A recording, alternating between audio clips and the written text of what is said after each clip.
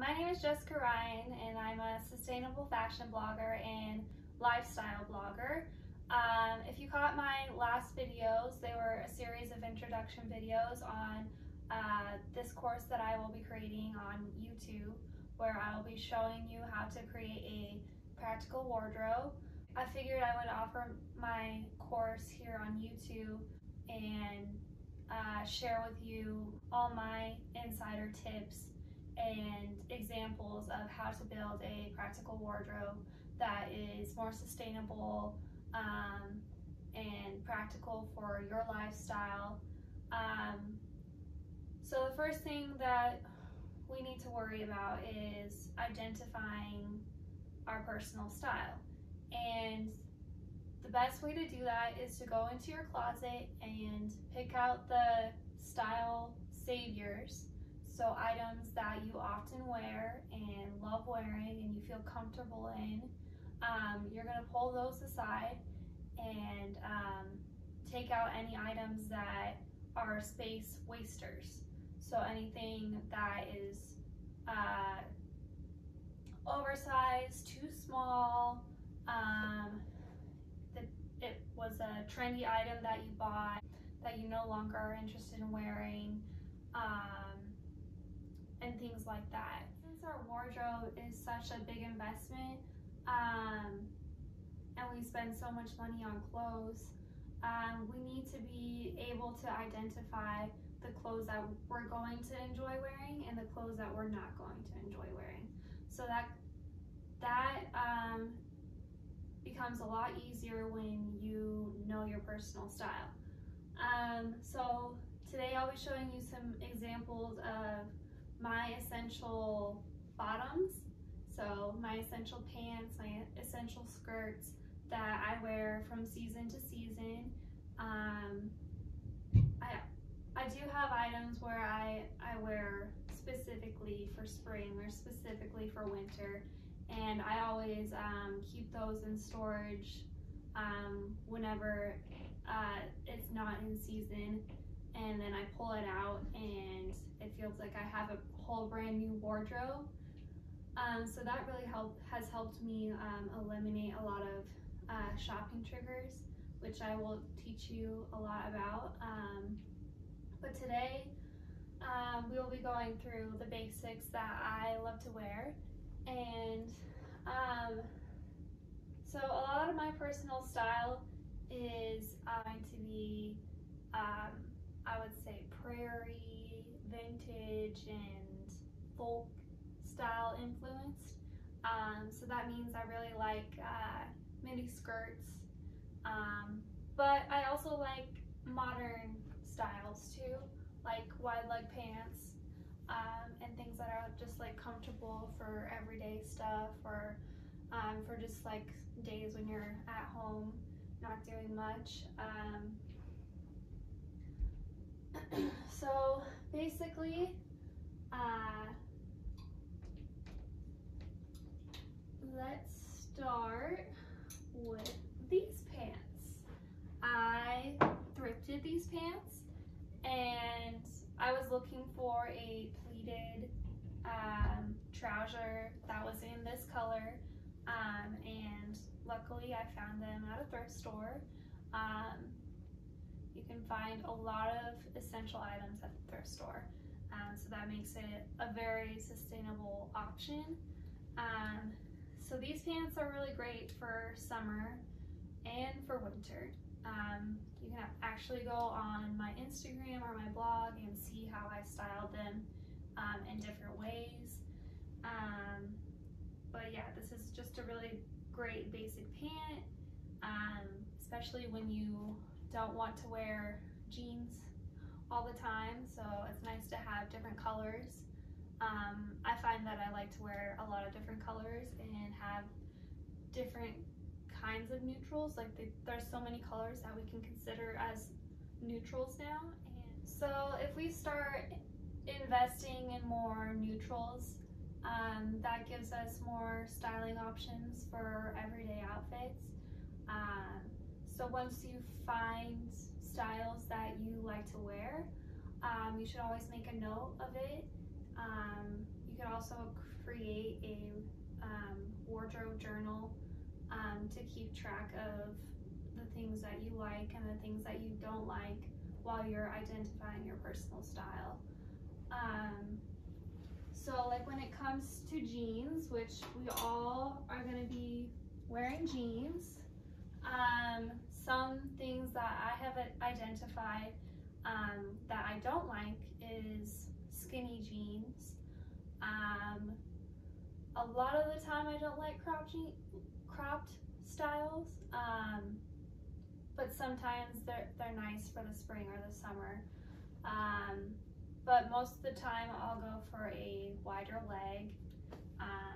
So these are a straight leg that I like to wear all the time. They're extremely comfortable. They're by the brand AG. I forget her name, but it's like Adriana something. But I really love this brand of jeans, and they are actually starting to create styles that are made out of organic cotton. So that's really a great brand to keep in mind if you're trying to be sustainable.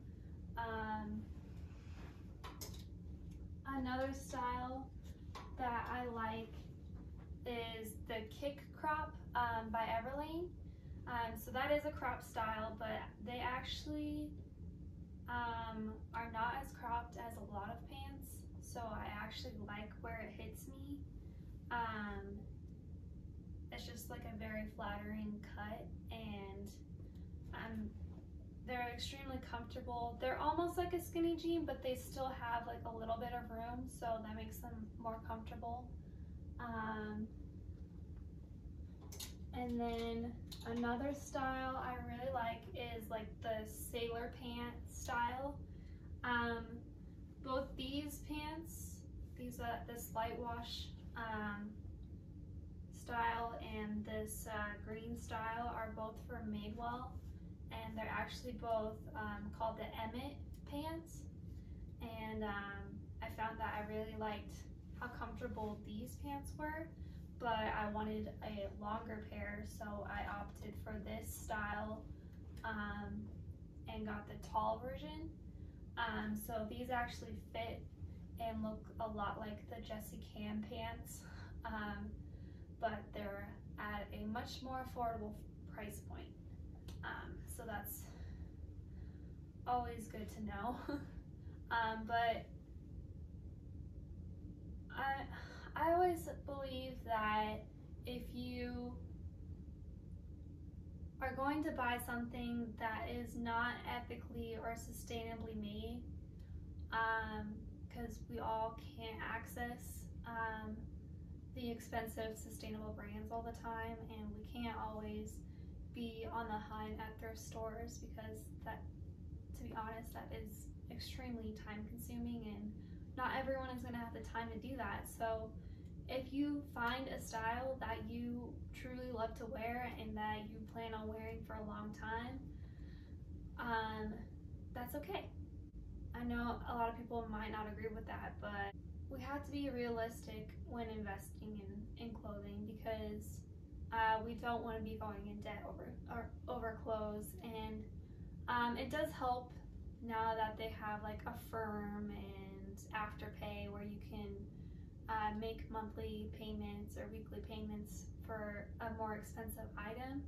But I mean, we're all going to be buying things from more accessible brands, and the most important thing is just to make our voices heard with those companies, and hopefully they will start to shift into more sustainable and ethical practices. Madewell has just become one of those brands that I like investing in because I know the quality is there. They are trying to be more sustainable in some areas. Like I've seen a recycled material swimsuit line and an organic cotton jean line.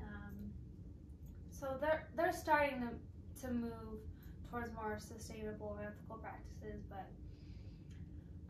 they're not perfect, and you know what? Not every consumer is perfect. So as long as you intend on wearing it a lot and giving you a good life, then it just makes sense to invest in the clothes that you're gonna wear. Let's see, another thing that I love is linen. So as you're going through your closet, make sure you identify what materials you like to wear. So a lot of the time when I was buying like stuff from Forever 21 and H&M, I would realize how cheap the material was if it was like polyester or just like a plastic based material, and how uncomfortable it was, how suffocating it felt. So that's why I opted for more natural fabrics. So I buy a lot of linen clothing. These linen pants I bought from a brand called Kid Philosophy, and they actually design a lot of basic items that are all made out of linen, and you can customize the styles, and you can also choose the color that you want.